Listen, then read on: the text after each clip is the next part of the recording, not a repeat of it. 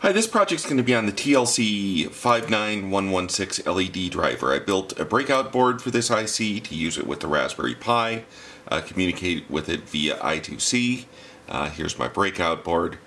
So the motivation for this is I've had several projects where I want to control LEDs from a Raspberry Pi. Oftentimes I'll just hook the LED up to a GPIO pin on the Pi with the appropriate dropping resistor, and then I'll just turn it on and off via the GPIO. What I found is that's not always the most convenient thing. You'd often like to be able to control the brightness of an LED. And controlling the brightness you can do through PWM, which you could do on a Pi, but there are dedicated ICs for doing that, and one of those is the TLC59116. The other motivation is I'm building a toy for my daughter. So anyway, let's talk about LED drivers. So there's several different options for an LED driver. One of the very popular ones is the PCA9685, which you can use to control servos, LEDs, whatever. The one thing I didn't like about that is it didn't have constant current control, so you've really got to put dropping resistors in your LEDs. In a lot of my projects I'd like to be able to just drive an LED directly without having to add an extra dropping resistor. So I looked for something that would support that, and that's how I came up with this TLC59116. So this chip seems to be pretty versatile. It does 16 channels, so we can control the brightness of 16 LEDs. You can turn an LED on or off. You can set brightness using pulse width modulation in 256 steps. You can enroll the LEDs into a group where you can use a single command to control the brightness of the entire group. So you could kind of like individually fine-tune each LED's brightness and then bright or dim the whole lot of them as a group as well. It's got hardware blink support. I think it's got fault detection if one of the LEDs becomes unhooked.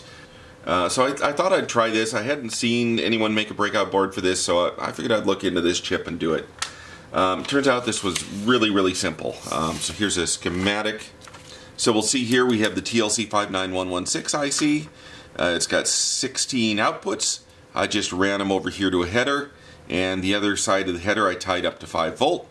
And then you'll hook up, for an individual LED, you'll just hook it across 2 of these header pins. On the other side, we've got 4 address lines.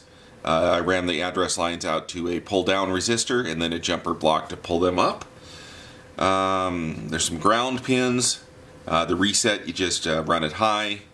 VCC, just hooked to 3.3 volts.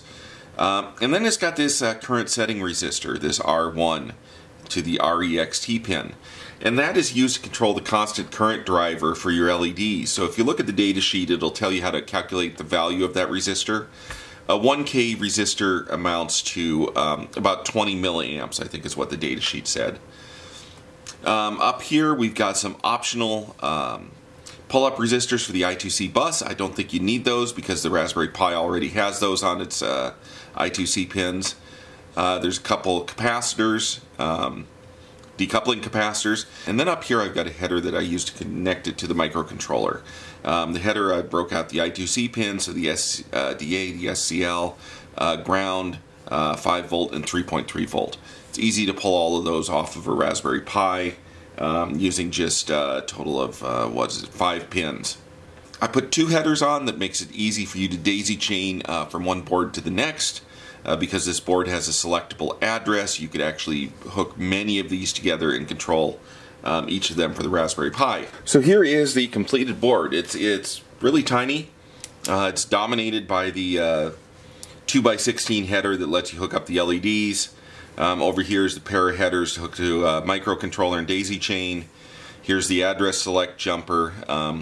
You can leave it completely unpopulated for the first address. Otherwise, for subsequent addresses, start putting various shunting blocks on those. The pull down, I think I did a pull down resistor. The IC itself, it's a surface mount IC. It's tiny. I had to do that with my hot air gun. And the constant current control resistor. So ultimately my goal with this is to use it with arcade style buttons. So here's a couple arcade buttons. You can get these commonly on eBay. This one here has no LED in it. It's just a switch. This one here does have an LED in it. Take it apart. There's the LED. It's on kind of a bayonet mount. So if you look at this LED, there is a dropping resistor they installed in there. That's kind of annoying because I did choose an LED controller that doesn't require dropping resistors, so this dropping resistor kind of just gets in the way. I suppose if I wanted to, I could take all these bayonet LEDs apart and get rid of the resistors. I don't know that I really care to. But anyway, you assemble that in there. You can take these apart. So just squeeze the back in, push it out, take the spring out. Then if you pop off the top, you can get in there and you could install lettering if you want to put custom lettering on your button, and then it would the light would show through the lettering, and you'd have a nice light up button with a label on it. It all just snaps back together.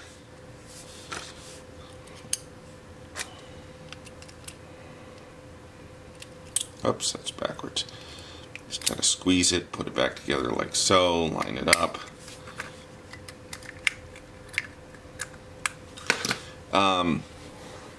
Yeah, so that's the button.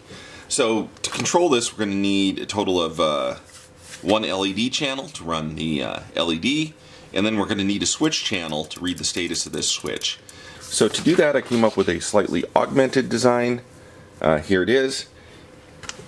Everything from here up is the same as the schematic I just showed you, but down here we have an MCP23017 I/O extender. So I've used the MCP23017 in a lot of my other projects. It's a general purpose I/O expander that works on the I2C bus. You can see it's got the same SDA and SCL lines. We can hook those right up to the SDA and SCL for the rest of the bus. It's also got some jumpers to set an address. And what it does is it gives us 16 pins of digital I/O. Now these could be either inputs or outputs. So you could use this thing to control LEDs if you wanted to, and with the dropping resistors configure it all as outputs. But what I wanted to do is I wanted a solution that would let me control the brightness of the LEDs using the TLC59116, and also read my inputs using the MCP23017. One of the advantages of the MCP23017 is that it does have built-in pull-ups. So you do not need a pull-up resistor on your buttons. You can just wire a button to each one of these. So that means for my arcade buttons, I will run 2 wires up here to the LED driver to run the LED, and another 2 wires down here to the I/O expander to read the input. So here's the board for the expanded version that has both the LED driver and the I/O expander for input. I've actually already assembled it and installed it in a project, so I can't show you the populated one, but you can see just the circuit board. The top half is identical to the top half of this one. The bottom half, we've just got the I/O expander, the jumpers for the I/O expander, and another 2x16 header. Okay, it's time to do a little demo. I've got my Raspberry Pi over here in a plastic case. It's hooked up via the I2C bus and power over here to the TLC59116 breakout board. And then there are 2 8-segment LED displays over here, wired up to the breakout, with one common going back for all the LEDs. So this will give us a total of 16 LEDs that we can light up. So over here in the other window, I'm logged into my Raspberry Pi. So let's take a look at the little driver that I wrote. It's called TLC59116.py. And there's not much code necessary to interface with this, so it's about a page worth up here. So basically, you're sending various commands to the LEDs. You figure out which LED it is, and you write it to a register. You can control the PWM. You can control blinking. Turn the master oscillator on and off. Set the blink frequency. Set the group PWM. Stuff like that. So let's actually try it out. I did add, with the driver file, there's like a little miniature command line processor so you can do some demo stuff with it. So if we do Python. We can turn on an LED, turn it off. We can turn it on with a PWM level. So there it should be kind of dim. I can brighten it up. Turn the second LED on. And then now let's try to turn on the first one really dim. That's too dim. How about 20? There you should be able to see the first one's very dimly lit compared to the second one. We can do the group PWM stuff. So let's do LEDs 6,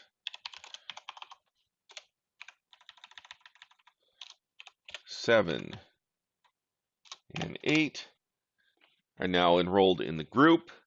So if we do a PWM, we can find that we dimmed all 3 of those LEDs at the same time with one operation on the chip. Let me dim it even dimmer. Let's bring it back up to 255. We can try the blink feature. Blink 1. And we can see that it's only blinking the 3 LEDs that were enrolled in the group. Slow the blink rate down a little.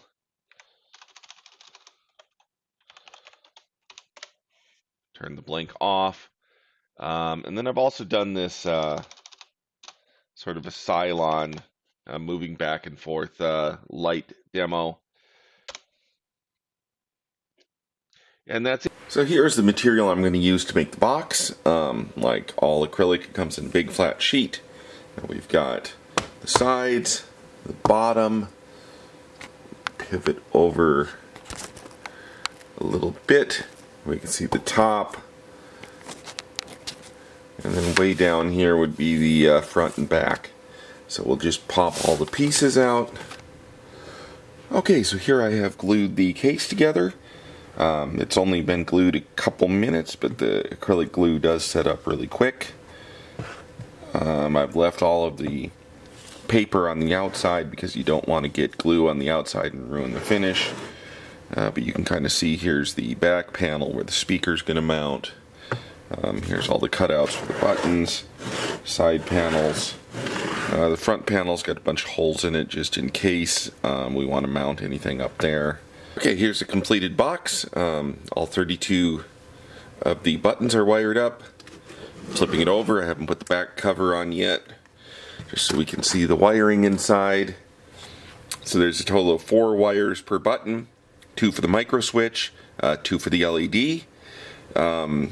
On each of the micro switches and LEDs, I do have one common that's kind of daisy chained. So you can see like this white wire is daisy chained from one to the next, and this brown wire. So that reduces the wiring a little bit, but each one of the switches and the LED has to have one wire that's home run all the way back to the controller board. So that would be the yellow and the blue wires.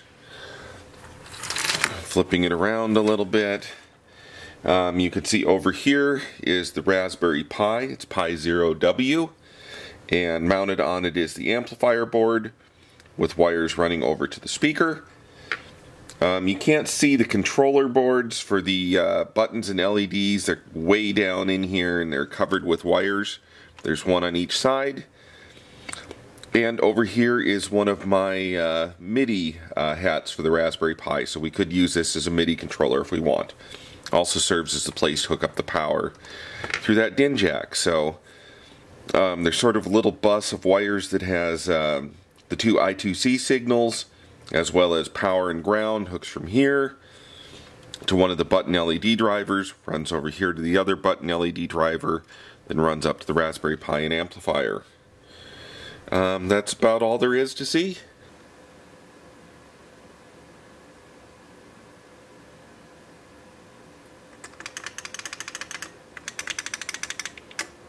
Okay, let's try out the toy. When it starts up, it's in music mode. Each button plays a different note.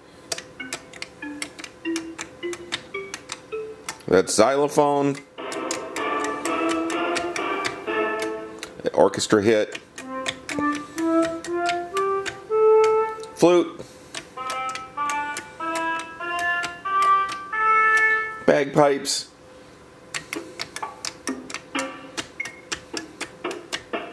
and some random drum sounds. So you can play multiple ones at the same time.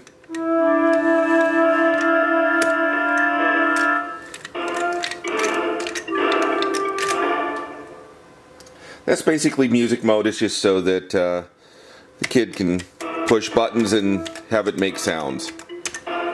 Holding down the shift button and one of the other buttons will change the mode. Game mode. So now it's in game mode. It's going to randomly light up various buttons and play a noise. And the goal is to hit the button while it's lit.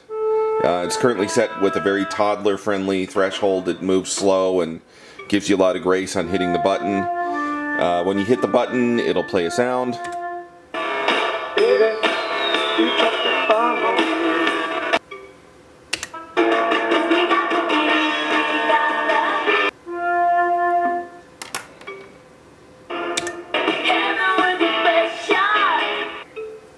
Then there's a spelling mode that I haven't implemented yet. And then finally there's the animal mode. Animal mode. Now each sound is a different animal noise. So we've got anteater,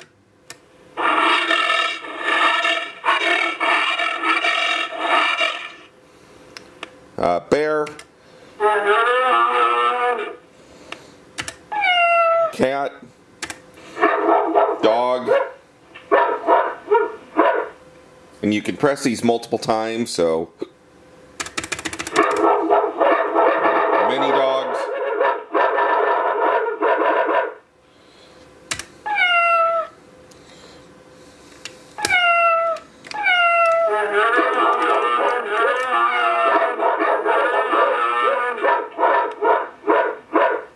So this is just going to let the baby generate all kinds of noise.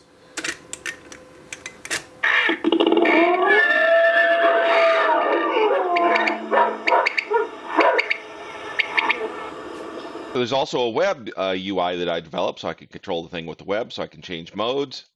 Music mode.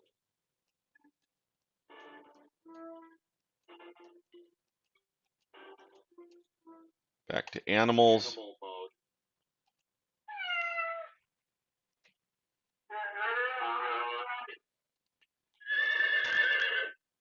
So that kind of allows me to play with it from my desktop while she's playing with it on the floor.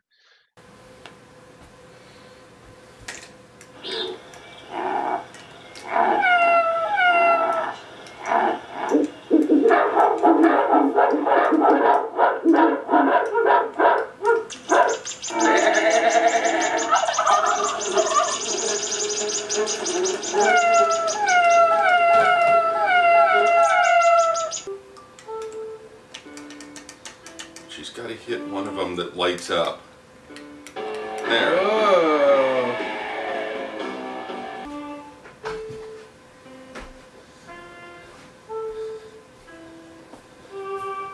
Thank you for watching my video. Please visit my website at www.smbaker.com for more electronics projects and sandrail stuff. Bye.